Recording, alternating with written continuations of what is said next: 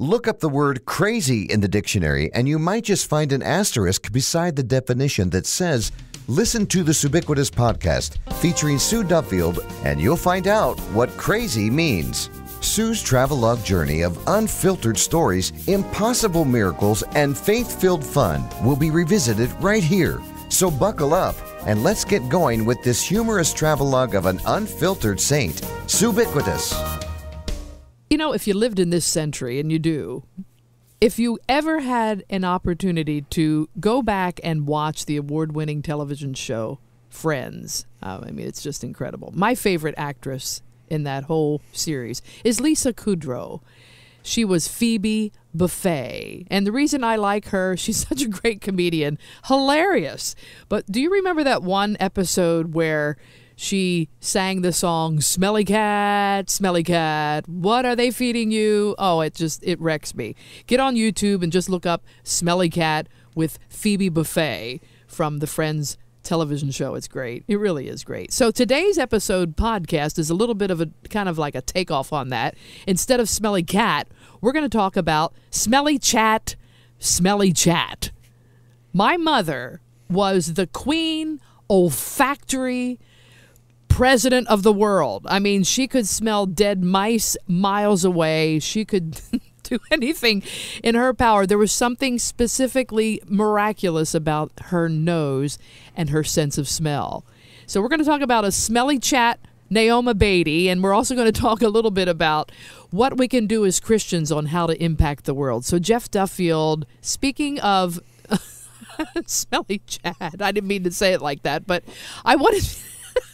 One of my favorite things that you said your mother used to tell you when you needed a bath was you were smelling, what was the word she used? Oh, she referred that to many things, just not when I needed a bath. But yeah, these room smells were probably her favorite to that. But she would say that, and clothes that were dirty and needed to be washed. Yes. That they smelled close. They smelled close. Yep. That, my friend, has to be... I don't know what that means. I don't know. Yeah. I don't know anybody in the South. I don't know anybody anywhere that would know. It just seems like a South Jersey term to me. It could be, but that's what she would refer to it as close. But so she'd actually come over and say, let me smell you, and say, you smell a little close? No, like I say, it wasn't so much body odors. It was the room odors. Yeah. You know, the room smelled close. Isn't that something? I know. I don't get it. I just took it as face value because she said it from the time I was very young, and it was just, I didn't argue with her. So I just... But my grandmother said the same exact thing. Well, there you go. It was just weird. It was a term used early at least in our early lives that I remember where, it smells so close in here. I heard this weekend someone who was... in our age group, it has nothing to do with smells. Okay. But he said it this weekend. He used the term hassock. Oh, he did. Yeah, I heard that. And he said, I don't know what you call it. Said to the group there, but he said that my mother, his mother, who would be in my mother's age bracket, said hassock. And I yelled out. I don't know if he heard me or not. I yelled out ottoman. That's the contemporary term, if you will. Maybe it was back then. Yeah. We always called it a hassock. Hassock. Right. But it's also an ottoman. The bottom line is it's a footstool when you're sitting on your couch or your chair. Of course it is. And sometimes, like ours does, we have a rather large hassock ottoman. Right. And has wheels on it, but not always. Anyway. Well, did you know something? I guess I know a couple things. Did you know, according to Everyday Health website, that women have a better sense of smell than men do? Oh, I don't doubt for a minute. Isn't that something? I mean, I don't doubt it kind of goes with the territory here. You come into our abode after we've been gone for a while. And it smells close. Or if we forgot to take the trash out before we left. Then it smells real close. Oh, my word. Yeah. One time we forgot. We were gone a couple of days. The house was closed up. Yeah. My word. It was like, what did we do? That was not nice. Oh, it was not nice. But you'll notice there's your your current vocal studio at the Worldwide Production Center. The Worldwide Production Studio. You walked in there the other day and said you. It I don't know smelled what like. you said. Well, it smelled like you were not happy. a used clothing store. Well, there is some used clothing in that room. I mean, it just didn't smell fresh. It smelled very close. Well, and in fact, I'm really up against them right now, very close to me. And to this day, I have no idea what you're talking about. It didn't affect me. No. Well, you know what I did, though? I know what you did. I am thrilled that there is a outlet. How many folks have a clothes closet? Now, granted, it's a walk-in clothes closet. Clothes. What'd I say? Well, you said clothes. Whatever. Okay. Because we're going to get it mixed up between... We're going to go down that road, huh? A close clothes. I did not say closet. Close. Say that fast. Clothes. Anyhow, we have a walk-in closet that you happen to be in presently. That's correct. As you're broadcasting. That's right. And it's one of the first, well, I mean, it may be common with other people. It's one of the first clothes closet that I have been in or used that has an electric outlet. Yes, it's lovely. So I can plug in my little... You plug in your little charger. Diffuser thing or whatever. Your little smell me things. But here's the reason. Women are better at odor and smell identification because there's a study that found out that one of the reasons is women have a more developed orbital prefrontal region of the brain. Now, I was very careful with that because I wanted to make sure of the brain. You know what I'm saying? Yeah. Anyway, so. Well, whatever it is, there's no doubt. We have that. You smell things that I go like, huh? Yeah. You know, I just don't take notice of them. Well, then, and then history says, are you ready for this? This is good. I'm ready.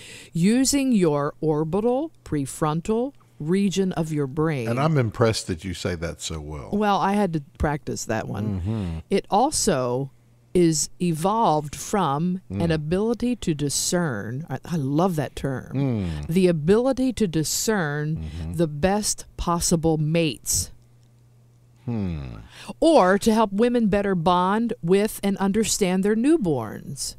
Well, that would make sense. Well, yeah. I mean, when So what you're saying is we have greater Smelly Chat. Smelly Chat. Yeah. No, what you're really saying is back in the day, in our high school days, all things considered, I must not have smelled very close. No, well, otherwise you would have rejected me as a potential mate. Or I was hoping that you wouldn't smell close so that we could get close. And obviously, at some point, we did. Yeah. Yeah, but there was a ceremony that took place before that. I know there was. And where are we going with that? Well, we're not done yet. No, we're just starting, man. I was thinking we were going to make an escape there. No, do not escape because you're going to be with me on a good portion of this. And I know you're thrilled because you're very close. Well, I'm not as close as people might think I am as far as physical proximity. Well, it all depends on what the definition is there. You worked very hard all week at our conference, so you've been very close. But I got a shower this morning. I have not perspired today. No, that's true. All right. I had clean clothes on. My suit I had on was clean from the cleaners. Yes. The shirt you had just washed. Yes. I do wash your clothes. Yes, I do that. Well, you don't wash my suits, but you wash my clothes. No. But they've been known to be close. Well, but not today. No. Not today. And I did put copious amounts of cologne on this morning, as you call it, Smell Me. You know, there were times where you're going to laugh when you're away or something. I'll go into the closet and smell one of your suits. Gosh. I'm serious. I mean, and it's just what does that do for you? Well, it's a discerning spirit. See, really? Yeah, that makes me feel like you're close to me. Just like me. Well, for those they long to be those who are currently wondering, the great silent audience out there who are wondering to themselves, no, when she's not here, I do not go in the closet and smell her clothes. Oh, I am so disappointed. I thought for sure you would do that. Well, but when for one thing, your clothes in the closet don't smell like you. Well, I mean, if you haven't put them on. Well, no, They're but clean. I mean, well, that's true, and they smell like Bounty Fresh. But like you just said, I have use. a couple of suits as well that you don't put in the washer. Yeah. That maybe you take to the dry cleaners Yeah. every third or fourth time or something. Yeah. And if you put cologne on, the cologne is still on my jacket. In theory, yeah. See, and But I'm just so I wouldn't disappointed know- that you wouldn't come into my worldwide headquarters recording booth and not smell I don't know. for my clothing. It's not a priority just for so me. hurt. It's not a priority for me to smell your scent. For me to Speaking think of, about you. I know, but I listen. can think about you without that. I know guess. you can. But This speaking is- of, truthfully, and all this, speaking of scintillating. or scintillating? No, scintillating. Oh, okay. This conversation that we have is extremely scintillating to someone. Well, my I mother, don't know who, but my someone. mother used to say to Yes. me, because we were close as kids, as you'd say, after being outside all day long, and my mother would, especially like on a Friday night or Saturday, you played outside all day long, and you fought with your mother. You don't want to get a bath, and so then when you're young.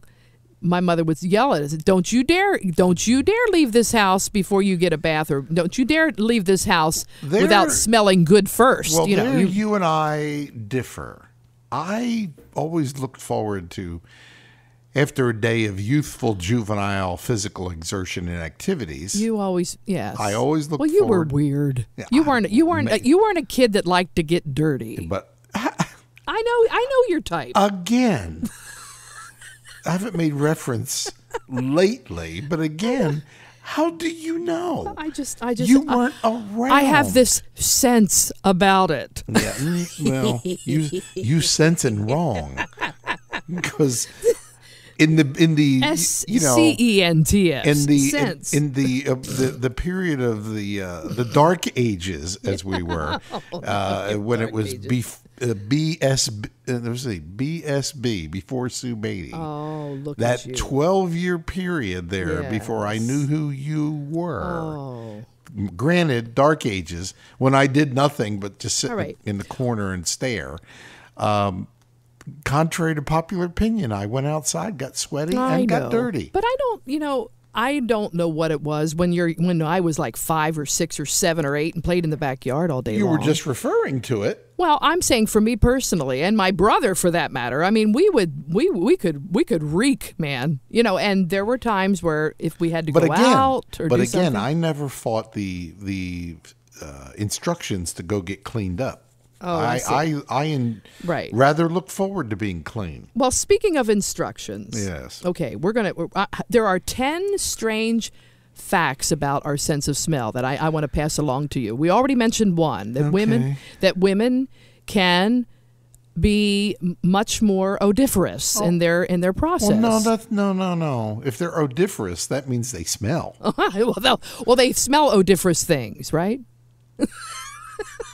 Yeah. Something to that effect. Anyway. Yeah, we'll go with that. All right. Well, mostly people can detect at least 1 trillion distinct scents. That's how God's created us. It's amazing. Women or men? No, everybody. 1 million? No, 1 trillion distinct scents. Oh my! I have lost that race a long time ago.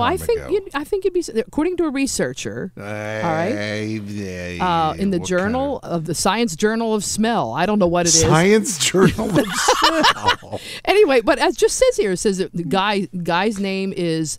Actually, it's a woman, Amber Luong, PhD, assistant professor at the University of Texas Health Science Center of Houston. All right, you ready for this? Yeah, I can hardly wait.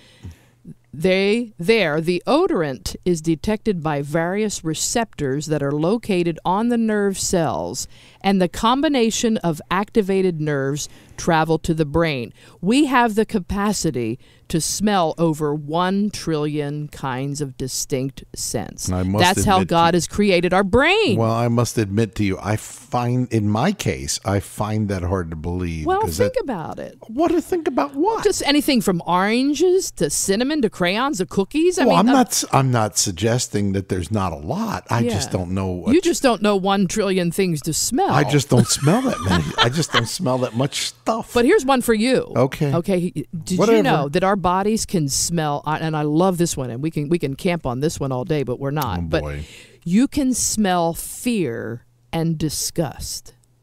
According to researchers, now this isn't just biblical proportion, but to me, science proves biblical mandates. It does. Well, yeah. And so listen, you can smell fear and disgust, and you can smell feelings of fear and disgust through your sweat, according to these science people.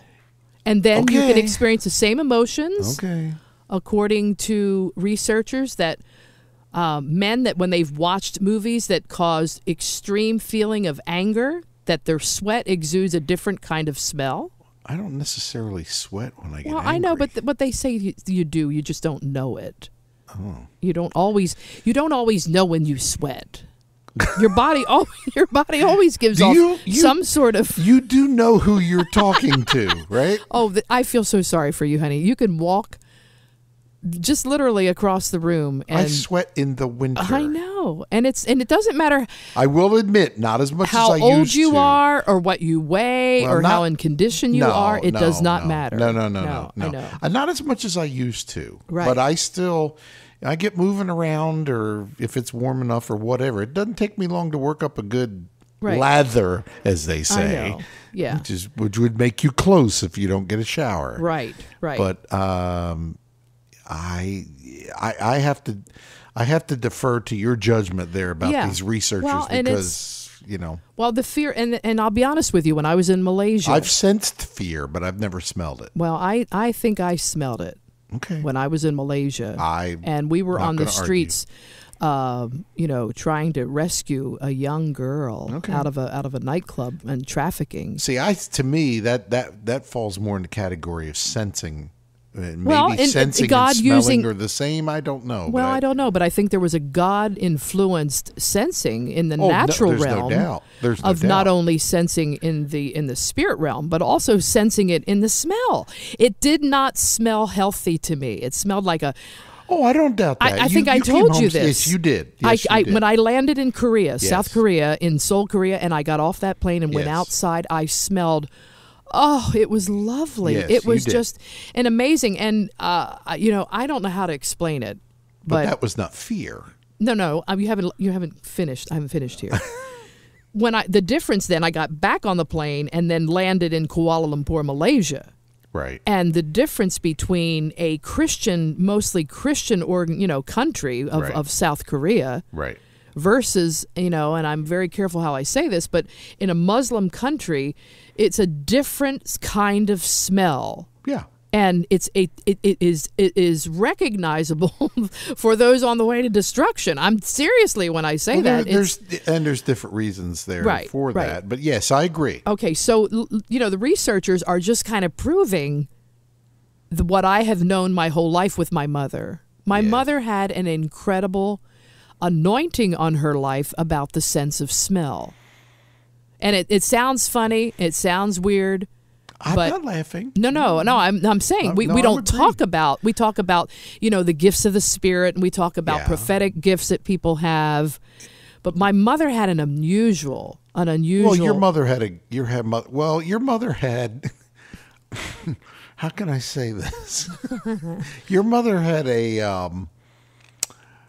there were factors in your household that gave your mother, let's say, opportunity to develop that gift. I know. Well, but it was. Is that a nice way of saying? Yeah, it was your greatly father enhanced. Used to stink? Yes, it was greatly enhanced because of my dad. There's no doubt. And your father didn't. Let's for those listening that knew your dad. I'm not saying your father stunk, because he did not. Right. But he had. Anyway, we're going to move on there. I know. There were certain. Well, I have a lot of things to fit in the next 16 minutes or so. Well, speaking of, and I'll just say this real quick, and then we'll move on. I'll let you go ahead with your rest of your program. But one of the things that was remarkable about your father was he used to love musk cologne. Oh, and it smelled. And this everywhere. may be in your notes because I don't know. No, I didn't even put this in my notes. I know what you're going to say. Yeah, after his passing, in the last car that he owned, that he drove around, whenever that car had a leather interior. Yes. And whenever that car would sit in the sun, and I first noticed it one day, I went to play golf. We were using the car, and I left the car in the parking lot in the sun, and I came back to the car and got in. It had been closed up, and I got in that thing. Yeah. And I thought for just a nanosecond that you're knowing that your father had passed away, but I thought for a nanosecond he was getting in the car with me because I smelled that odor of that musk cologne so strongly in that car. It was a moment, to say the least. Well, and it's directly related to the emotion and that part of the brain for memory, which is why it's very dangerous, as I'm finding out. And I did several studies on this, just looking online in the last couple of days, where the decline in smell that you might have can also predict future illnesses in your body. And so each human, we all have our distinct odor, like fingerprints. Yes, we do. So we really do have a distinct odor. And hopefully it's pleasant. Even if you get a shower with an unscented soap, all right, and you don't do anything but an unscented shampoo, and you wear unscented lotion, and you still have a very distinct smell. And here's what's so... I love when I'm saying this, because I think it's preaching right now. Every single one of us have a special DNA in the kingdom of God. We are individually made. We're not, it's not a herding thing. It's a total individual. Right. And it's the same thing. There's a word I think they use. It's called, let me see if I can find it. I did write it down. Where is that word? Chromo something. I lost it. Anyway, but it's really... not as distinct as we are as human beings with our fingerprint is as distinct as we are in how we project a smell from us.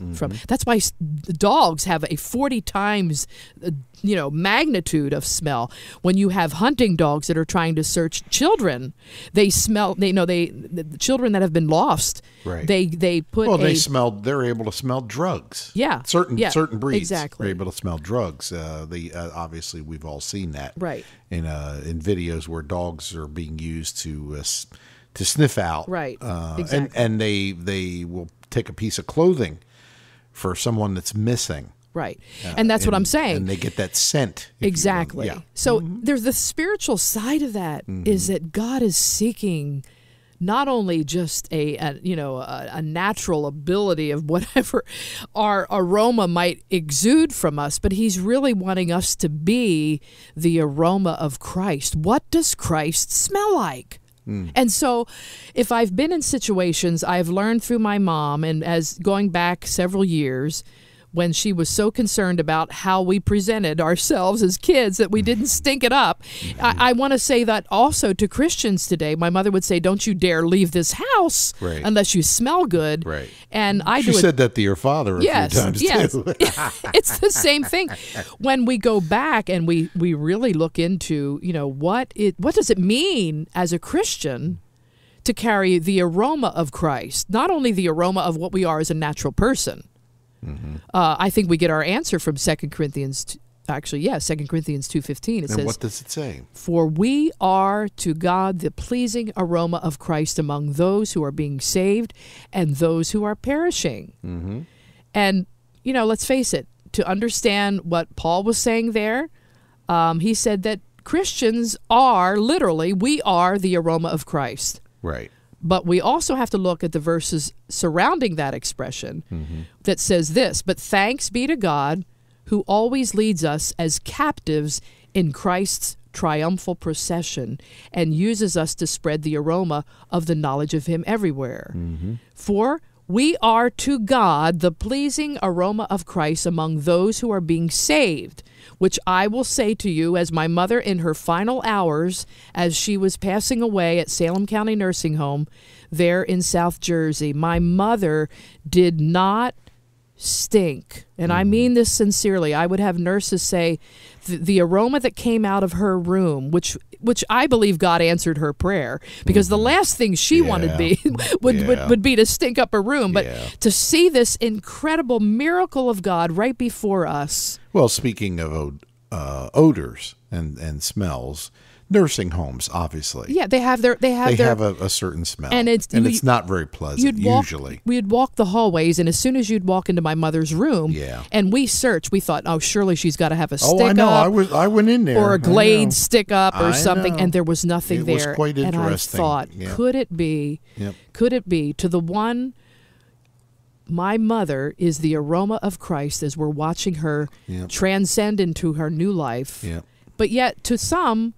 And there was one nurse on that floor, if I recall, that was so adamant about us cleaning that room and getting that out of there and get this contraband of scent out of here. You've got they candles. They don't, because there's some patients in a residence like that can't tolerate. No, and I understood that, but we kept telling her over and over again, there's nothing here. I know. But then I read that part of verses 14 to 16.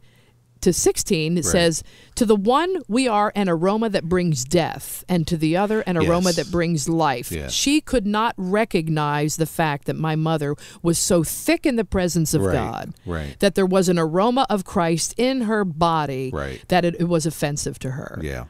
So here's my thought today as we close today. I really do believe that we need to pray to God, seriously, especially today, for the spiritual stamina to remain a beautiful testimony of his love, and to a dark and saltless world today that is so enamored with themselves and so enamored with their own feelings and so enamored that I present well. You know, seriously, you can even go back even further to say that God really wants us to be his perfume, you know, walking and talking and loving and leading. And I said this years ago in a journal. I wrote it down, and I said, God's presence in my life brings a fragrance from heaven, a holy fragrance that's interlaced within a holy life. I'm not perfect. I have made serious mistakes, but I am so grateful for the presence of God in my life that has healed me from that I don't stink up a room, that when I walk into a room, that there's such a sense of God's presence in my life that people will know that it's God's divine work within me and not my own. Praise God for that. It can't be imitated. It can't be construed. It can't be hypothetical. And it sure doesn't make sense to the science world. You see, a holy life lived out by God's direction and guidance, it brings a fragrance to those around you. And it invites them, here's that word again, it invites them close, but in a good way. It invites them closer, bringing them step by step into your inner circle and causing them to stop and breathe in deeply. My thought is today, Jeff, and you can hang with me on this too, we need to be better imitators of God. Mm-hmm. And whatever that means, praying for God to use us, and this during even this episode 48 is a smelly chat of influence, to encourage people to stay as close to the Bible and as close to his word and as close to his Holy Spirit that you can possibly be. Because as dearly loved children, live a life of love just as Christ loved you and gave himself up for you as a fragrant offering and a sacrifice to God. And you'll find that in Ephesians 5:2. Doesn't the one translation say that we are to live our lives as a sweet-smelling savor? A sweet-smelling savor. Am I quoting it correctly? Absolutely correct. Yeah, thought so. And that is an attitude. That is in personality. That is in how we talk to people and how we graciously welcome them into our presence. And your mother was that way. And my mother... Your mother was very sweet. And she was very sweet to me. She loved you more than me. Yes, we know did. that. Yes, that's another episode. And she made chocolate cakes with vanilla icing every that Thanksgiving. You could smell as soon as you walked in Christmas. The house. And she made it for me, and that was Jeff's cake. That chocolate cake smell. And no one makes that for me. Just throwing that out there. No, I know. Just throwing that out there. I'm trying to make a chocolate cake. I'm not very good at it.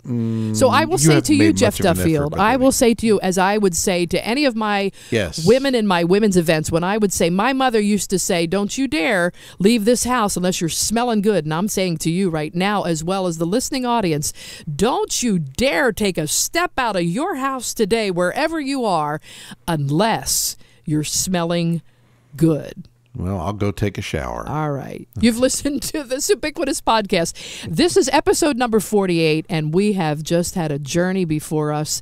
We really are looking into the future much more than we've ever before because we're watching the analytics of the downloads and the subscribers and also the countries around the world that are listening each week to this podcast.